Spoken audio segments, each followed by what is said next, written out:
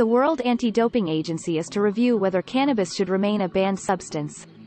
The move follows American sprinter Sha'Carri Richardson missing the Tokyo Olympics after testing positive for the substance in June.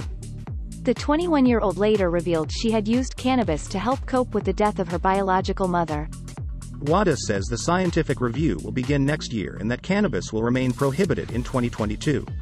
The anti-doping agency says the review is taking place, following receipt of requests from a number of stakeholders.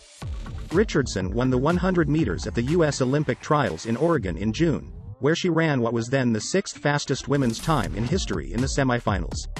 The athlete's positive test came at the Olympic trials event, which meant her qualification times were expunged and she was given a 1-month suspension. The trials came a week after the death of her biological mother. Both the U.S. Anti-Doping Agency and USA Track and Field expressed sympathy for the athlete and accepted the substance was not used to enhance performance but said they had no choice but to follow the rules.